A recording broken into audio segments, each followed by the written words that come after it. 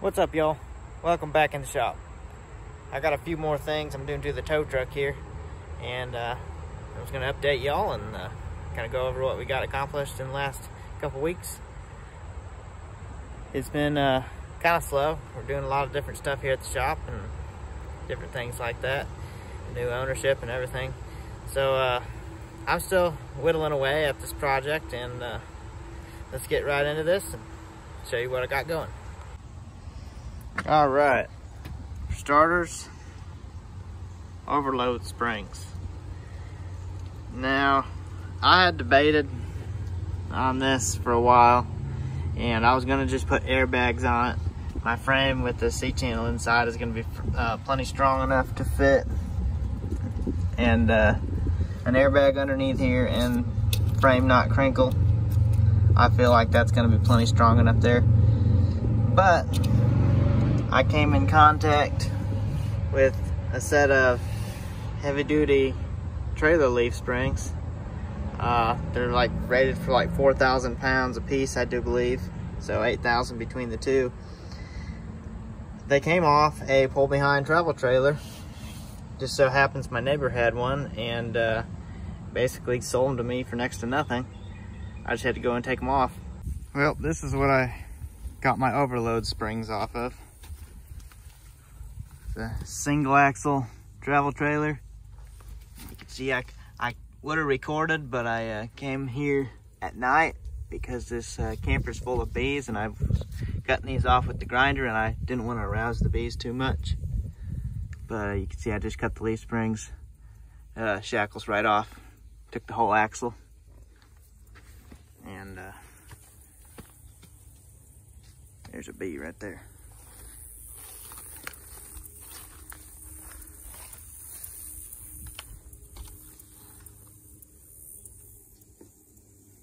Yep, all them bees. There's thousands of them in this thing. So I was trying to avoid getting all stung up, so I came at night and did it. This is the axle they were attached to. I get my shadow out here. And yes, I know I've already taken them off. Should have showed it with them on, but you kind of get the idea. There's 6 leaf stack first side. And I believe those are probably rated for maybe 8,000 if you add the two together. Here's the terribly rusty U-bolts that have got rained on and now are rusty again. But you can see the threads are almost completely gone right there, and they still come off. Good tip on something like this, if you don't have heat nearby, which I was out of oxygen here at the house. Take a ball peen hammer, whack it several times if they won't break free. Works about 85–90% of the time. Just flexes it enough to crack that rust line and it'll come right off. But yeah. So you can kind of see how I got this set up here. Got a piece of 1/4 inch, I think it's 3x5 or 3x4 angle iron. Notched it out. It goes over top of the frame in there, and when I pull the box off, I'm probably going to weld a couple more beads right up on top of the frame, but it's plenty strong enough right now as it is. You see I got 2 grease zerks. They used to like doing that on these older type leaf spring bolts. It's a pretty good idea, I think. Now they just use rubber or pins or bushings or plastic or nylon or whatever, but grease seems to work pretty well, and I'm glad I have it that way on these. But same thing on this side. Angle iron, weld it all in. See, it's welded on this side too. Pretty good beads going there. What I got here in the center, I got a piece of 3-inch box beam, and I notched it out and welded it to a plate on the bottom, and then the plate is welded to the plate on top of the leaf springs. You can see in here, I got like a 1/2 inch thick piece of rubber. I want to get some polyurethane rubber, like the stuff they make sway bar bushings out of. That's just regular like neoprene rubber. It's a little bit soft, but definitely takes the blunt of the hit. If you hit a pretty good bump and the overload spring just barely touches the top of the spring. I rode around a couple days without that rubber in there. Every time I hit a bump, kind of sounds like a vehicle when the sway bar links are going out. More annoying than problematic, but I wanted to eliminate that. And I hope to get some polyurethane rubber and put underneath there. And it's got a hole in the center that the tie bolt fits down into. Actually, the metal plate has on the bottom here has a hole in it as well. Gives it plenty of cushion room.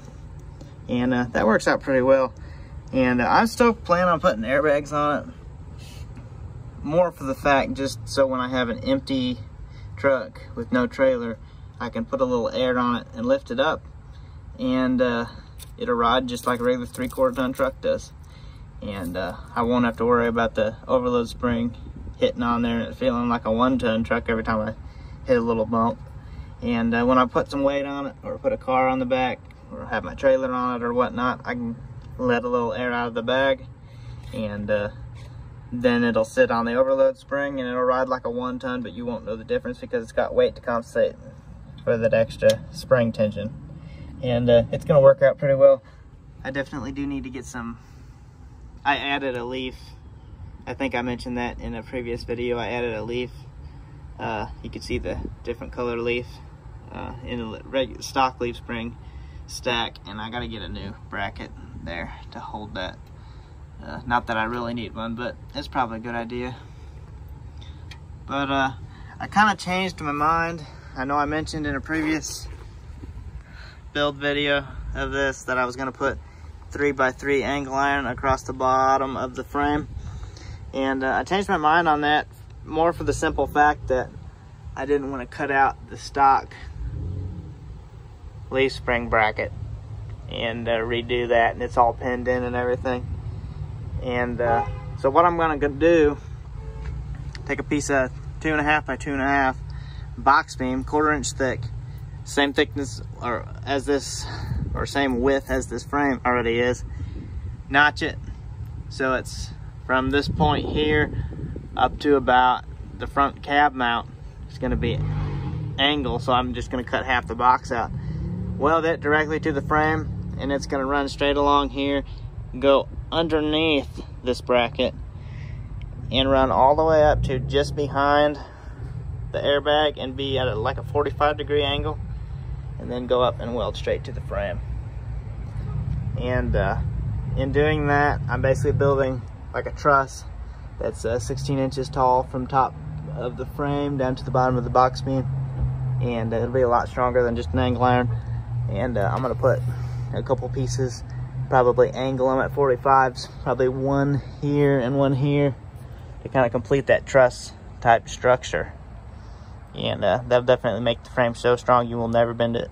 You'll snap the rear axle in two before the frame bends, which is not that I want to snap the rear axle, but I want that frame as strong as possible. And I've also added some weight on the front. Yeah, look at this nasty cab. That's gonna get a lot of sheet metal and body work done to it. I got big plans for making this truck really nice, and it's kind of coming together slow but sure. But I've added weight to the front. I'll show you here.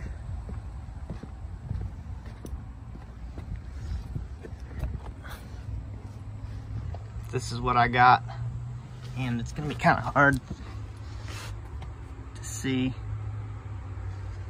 The plate on the bottom is 1.25 inches thick, 14 inches from front to back, 32 inches wide, weighs about 140 pounds by itself. And these plates that are all welded up here, I got 4 on each side. If y'all know what those are, you're welcome to converse in the comments about it. But I got a friend who hooked me up with them, and yeah, but those weigh about 23 pounds a piece. Add it all together, and that comes out to about 320. And I may have to add 4 more, which will bring it up about another 100 pounds. But as of now, this seems to be working out pretty well. It balances the truck out pretty good. And you can see I got this bolted up there to the frame, bolted to the ranch hand, bolt right here for the ranch hand, and then another bolt up top for the ranch hand. So it's all basically tied together. 3 bolts to the frame, 1 bolt ties the 2 together. And my beautiful stick welds I love that old stick welder. Got 3 on the bottom and then 3 up here on the top. Should be plenty to hold that up there. Another thing I did is after some trouble with torching out the torsion key bolts, because I wanted to raise the front just a little bit because the 320 pounds pulled it down. So I wanted to tighten up the torsion keys, and I snapped a bolt and I had to torch both of them out, and it became a real big mess. But long story short, I torched them all out, put new bolts in, cranked it up, leveled it all out so the truck looks perfectly level even with an extra 320 pounds on the front. So it's worked out pretty well, and I gotta see about getting some box beam and fixing that up, and I'm gonna put them airbags on. I gotta do a little frame structure, like a little angle piece right above the airbag to keep the frame from rolling in on the bottom just because it's C-channel and all that. And it's coming right along. I can't wait to get this to the house and get the box off and get some rust prep going and get a good coat of sealer on the frame. I'm probably gonna go with just old-fashioned tar and thin it out a little bit so it's more paintable, and basically like an undercoating on the whole entire frame. Rear axle, springs, everything on the front is all gonna get a good rust-emitting black paint, and I have yet to find a good paint. If you know of any, or a good quality brand, if you're into that type of work, hit me up in the comments. Let me know. I'd love to get some tips on what kind of paint to use, or good rust treatment tips too as well. So just let me know in the comments, and I sure do appreciate you watching, and there'll always be more videos coming up. We'll see what's going on next Friday. Until next time, and as always, subscribe if you like my content. Follow me on Facebook as well. Thumbs up always is appreciated. Till next time.